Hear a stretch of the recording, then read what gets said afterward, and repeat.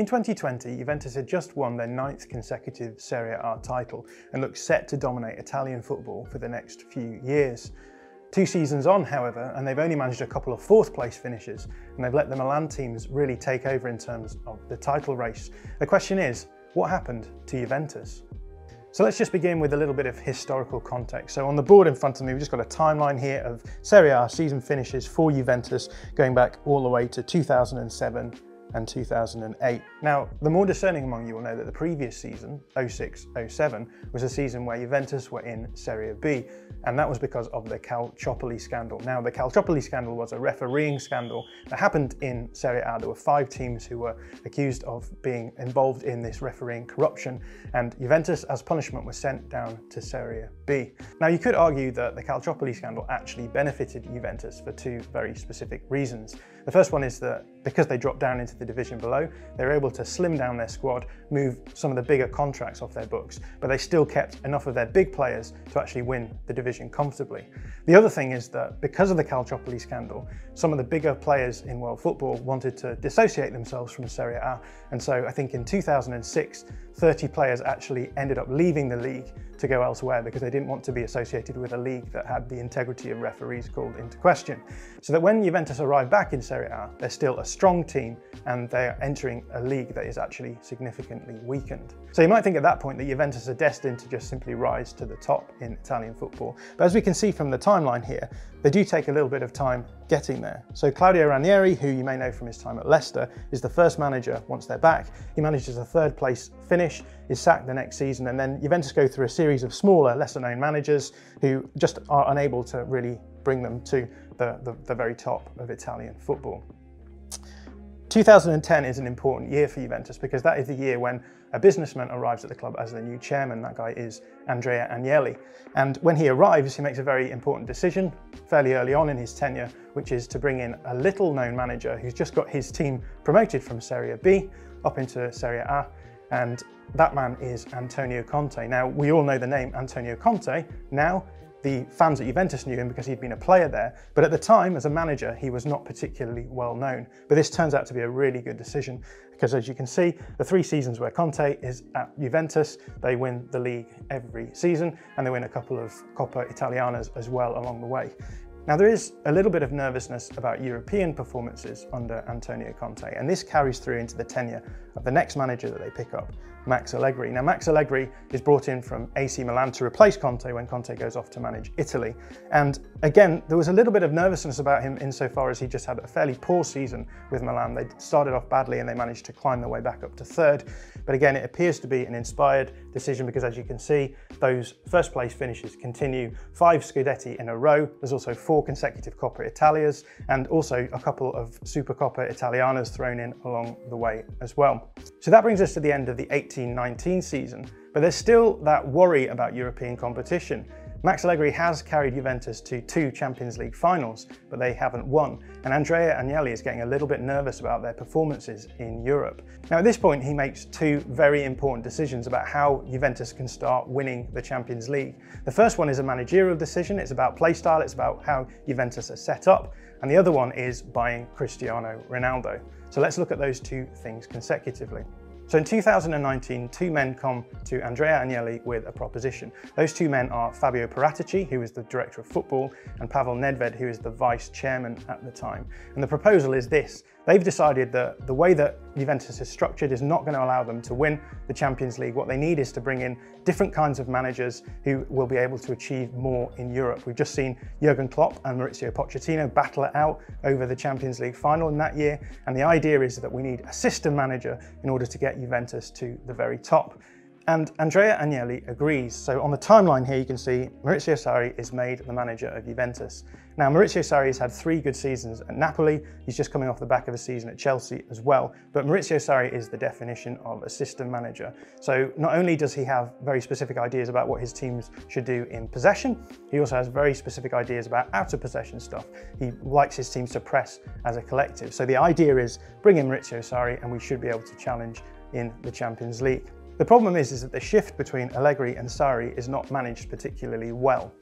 There are some players who are brought in to fit the Sarri system, so Matthijs de Ligt is brought in from Ajax, but there are other players who seem to suit an Allegri system better, so players like Adrien Rabiot, Aaron Ramsey, and then that player that we mentioned before, Cristiano Ronaldo, none of whom really seem to suit a system-based style of play. The other thing is a pandemic strikes, and so all of these things come together to mean that actually Sarri's time at Juventus, despite the fact that he wins the Scudetto in 1920, it just doesn't particularly work very well. So at the end of that season, after getting knocked out in the round of 16 in the Champions League, one of the reasons he was brought in, it's goodbye to Sarri.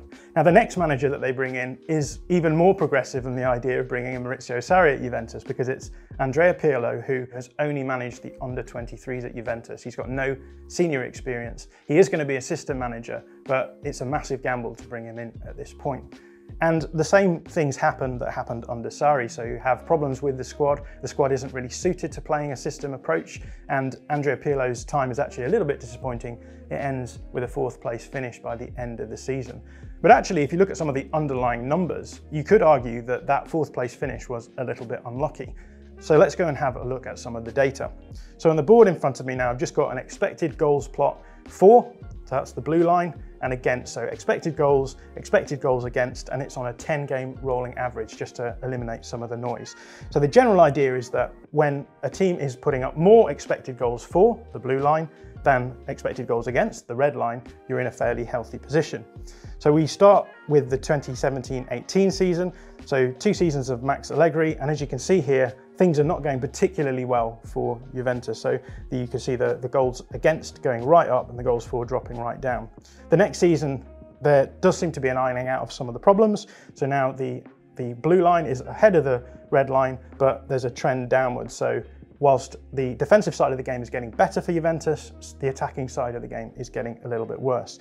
We then arrive at Maurizio Sarri, and as we can see, generally, this is fairly okay performance. He keeps tracking the blue line higher than the red line across that time that he's there, and there's pretty much a correlation between those two lines. So not fantastic, but also not awful.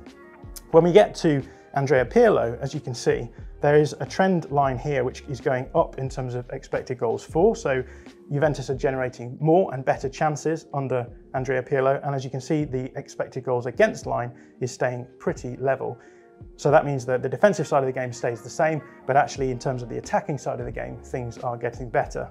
And then we get to Max Allegri's next season. They bring Max Allegri back in, and as you can see, everything goes wrong. So let's take a look at the underlying numbers in a little bit more detail. So I've got the last 3 managers from Juventus here. So we've got Allegri's season in 18-19, then Sarri's season, then Pirlo's season, and then the return of Max Allegri in 21-22. And if you look at the face value numbers here, you can see there's a general trend downwards. So the position goes from 1st to 4th. You can see the points are going down every season. So it seems to make sense that actually what's happened since Allegri's gone is that things have gotten worse. But also, if you look at the goals for and goals against, you can see that while the numbers are trending up in terms of goals for, they're also trending up a little bit in terms of goals against. So any improvement in terms of attacking play seems to be met with a regression in terms of defensive play. But let's take a look at the underlying numbers. So we've got expected goals for and expected goals against. And as you can see, the numbers for expected goals jump up massively after Allegri leaves. So Allegri's final season, 58.2 expected goals. Sarri jumps up by about 10 to 68.7, and then we get another jump to Pirlo the following season up to 74. So there's a marked increase in attacking quality under these next 2 managers. So the system manager thing seems to be working. But then if we look at the expected goals against, the jump up that we see in the actual column is much different to the expected column. So Max Allegri, 36.1, he only concedes 30 goals, so there's a difference of about 6. He was conceding 6 fewer goals than you might have expected based on the chance quality. And as you can see, yes, there is a jump up to Sarri of about 5, but there's only a jump of about 2 from Allegri to Pirlo. Now Pirlo's tracking his goals against pretty closely, so you could argue that Allegri has been a little bit lucky in this season. And again, if we look at the expected goals difference, so that's the difference between how much XG you're putting up against how much expected goals you're conceding, you can see that Max Allegri is the worst of these managers. So plus 22.1, versus plus 26 and plus 36. So it's clear that Andrea Pirlo is just putting up the best numbers in terms of expected goals. Now there's another metric that we can look at in order to see how unlucky Andrea Pirlo is, and that's expected points. Now expected points are developed by using a model, taking all of the underlying data, so the expected goals for and expected goals against, simulating those games on the basis of that data and spitting out how many points you would expect a manager to get on that basis. So we've got here the expected points column for these 4 seasons. As you can see, Allegri 70.9 expected points, Sarri 71.2 expected points, and then Pirlo 79.5 expected points. So Pirlo is putting up much higher expected points than his 2 predecessors. So if we actually compare the gap between the expected points and the actual points, we can then see how lucky Andrea Pirlo's predecessors really were. So if we go over to this column here, we've got the difference here between the expected points and the actual points. And you can see that Allegri is putting up about 20 points more than you might have expected on the basis of his underlying numbers. That's a massive overperformance. Sarri, again, 10 points over in terms of his performances. And then when we get to Pirlo, he's actually under the number that you'd expect for him to get in terms of the numbers that he's putting up.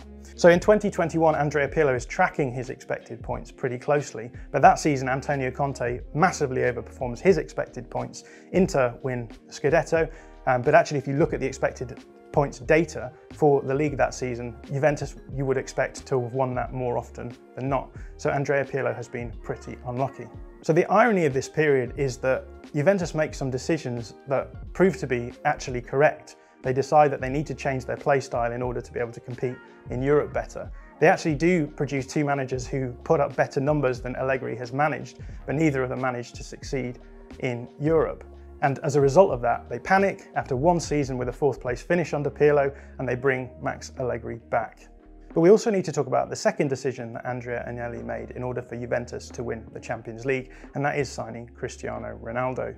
Now obviously on the field that didn't work. Juventus never won the Champions League with Ronaldo, but it also had a lot of impact off the field as well in terms of the wage structures of the club. So if we look at the board in front of me here, we've just got the wage bills for big clubs across European football in the 2021 season. As you can see, you've got all of the big players here, PSG, miles ahead of everyone else. Now, if we look at Juventus are sort of bang in the middle of the teams that we've selected and would seem to be lower than some teams like Manchester United, Liverpool, Man City as well. But if we compare Juventus with their rivals in Serie A, we can actually see they're much further ahead. So here's Juventus, 323 million in terms of their wage bill. Drop down here to Inter, 262, so about 60 million gap between them. And then a massive drop down now to Milan with just 170 million. Now, remember, Milan have just won the Scudetto last season, so a year on from this, they've got the much lower wage bill in that respect. And obviously bringing in Cristiano Ronaldo just bumps that up. So there's been 2 seasons of Cristiano Ronaldo at this point, so Ronaldo's data is included in this data set. Now the problem that Juventus have in terms of their wage bill structure is that it's a very comfortable club to be if you're a Serie A player. If you're playing for the club, you're going to be on a fairly high wage, no one wants to move. And if you're in the situation that Juventus were in, which is they were bringing in new managers to develop system-based football, then it's very hard to actually monitor your squad, change things around and bring in the players that you want. And so actually by bringing in Cristiano Ronaldo, by pushing the wage structure up, by making the club a very comfortable place for people to be, Juventus actually shot themselves in the foot because they couldn't actually moderate their squad in such a way as to get the most out of their system-based managers. So what happened to Juventus? Well, Andrea Agnelli made 2 decisions which pushed the club in 2 different directions. On the one hand, he wanted them to improve their on-field performances, but off the field they made certain decisions that made it impossible to actually achieve those goals. And so from going from Max Allegri to a more progressive approach and then back to Max Allegri, ironically, Juventus have ended up in a worse position than they were in before. The 2 Milan teams are now vying for the title, and Juventus seem a long way off from challenging. If you like this video, please consider subscribing to the channel. The Athletic brings you the best sports journalism in the world in a personalised experience, connecting you with the stories and teams that you care about the most. There's coverage of 13 sports, plus direct access to world-class journalists through live Q&As, discussions and podcasts. Not to mention, it's all ad-free. And you can try it now for free for 30 days by clicking the link in the description.